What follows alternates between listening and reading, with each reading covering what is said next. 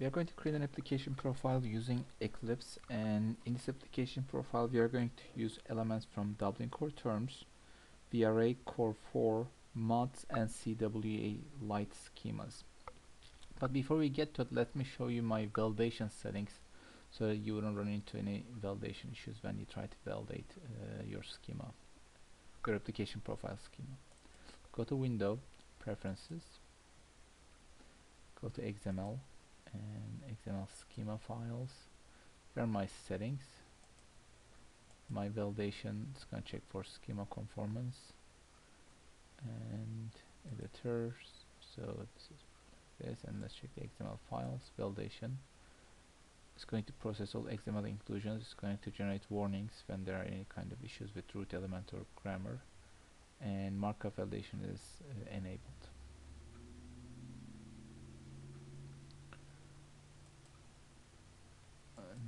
One more thing I would like to show you is in XML schema files editor, make sure you uncheck this automatically remove unused XST or schema imports or namespace entities. Sometimes you may include the other namespaces, like when you try to add an element from another schema after importing it. Sometimes Eclipse removes it before you add a new element, so it's better to uncheck this option so that you wouldn't run into any issues. Okay, let's move on. First we need to create an XML schema. Go new, other, and XML schema file, and I will call this one as a profile.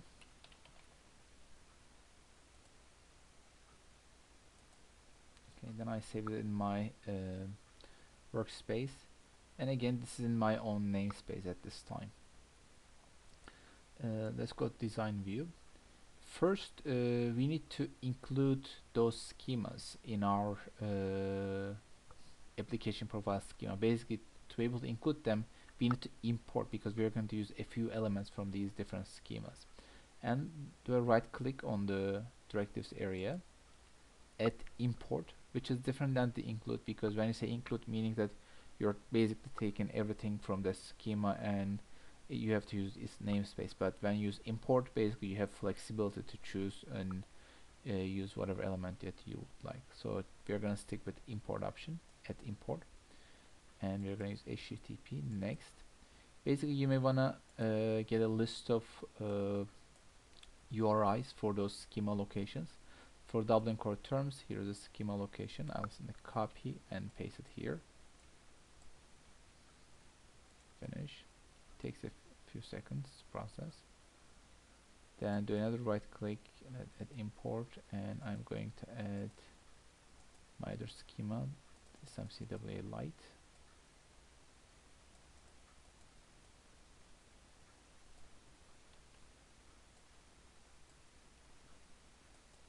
Okay. Another import. This time let's get mods.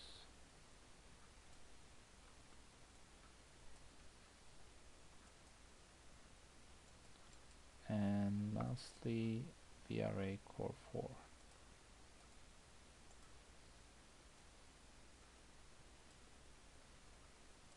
Basically, when we point to these schema locations, it imports the whole structure so that we can actually choose the elements that we want. Okay. And one thing that you may want to pay attention to is when it's importing, it doesn't like the HTTPS extension, so you just simply remove the S from HTTPS and you should be good to go. Okay. As you may recall from our earlier exercises, we need to start with a root element. So go to element area, do a right click, add element, and let's call it metadata, and right click, set type, new, let's call it metadata type. Okay, now we have our root element ready. Basically now I can add all the elements that I identified from these different schemas. Double click on the metadata type,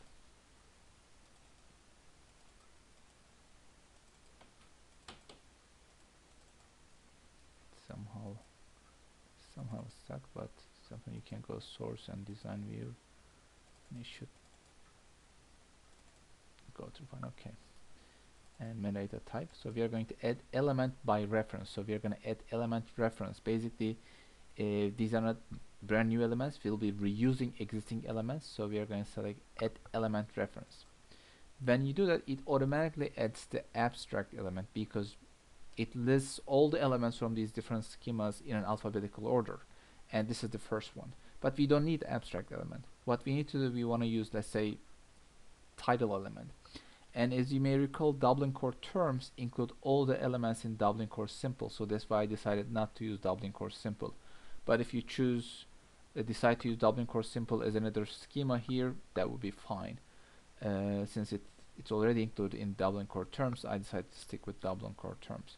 So simply, when you click the abstract, you're going to see this little arrow, and click on it and browse. So my elements are going to be title, audience, and language from Dublin Core Terms, agent from VRA, access condition from mods, and inscription from CDWA Lite. Again, this is just a proof of concept application profile. Simply, you're going to choose the element that you want. Let's start with the title. So you can easily search for title, and you can see all of these elements from title elements from these different schemas. So we have title element in VRA, mods, and CDWA Lite, but I decided to use the one from Dublin Core Terms. Click OK, and we're going to continue. Do a right click, add another element reference. Again, it shows abstract. Click on it, browse, and next one is audience. And here we go. And when you click, you can easily see the namespace. This is from Dublin Core Terms, so this one way to verify. Good. And let's add another element. This time let's add mods access condition. Here we go. And add another element. This time we are going to add inscription from CDWA Lite. Let's type inscription. And one thing that you may want to verify here is, which inscription element to get. You see, this is from VRA, this is from CDWA Lite, this is inscriptions, inscription set, inscriptions wrap, and inscription method, instructional method. So you may recall from this VRA, CDWA Lite, these are hierarchical schemas, and they have these wrapper elements, right? So they act like as a parent element. So you need to get the parent element. When you get the parent element, you will automatically get all the child elements. So you may want to make sure consult with the schema. So if you look at the CDWA Lite, and for the inscriptions element, again, you need to get the inscriptions wrap. This is the one that you want to get, and it's going to have the inscriptions as a child element. So let's go back here, and I'm going to get inscriptions wrap. And let's get VRA agent reference. Okay. Oh, there two mistake. Let's get off the one. Okay. Browse and agent. Same thing again. You want to get the agent or agent set. You can quickly double check with the standard and agent. If you look at the example here, and you should start with agent set. This is your parent element, and it will automatically include all of these sub elements. So we're going to get the agent set. Again, this is VRA Core 4. This is its namespace. Good. And we can get language element too. Let's get language element from Dublin Core Terms.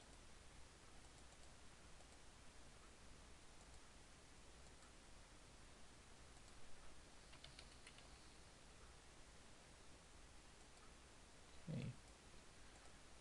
If you double okay, let's be mine. Eclipse is acting up a little bit.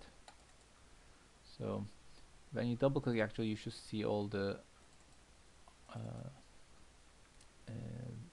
attribute options and other things that are available in this schema. So just save our schema, and this is our application profile, and let's validate it.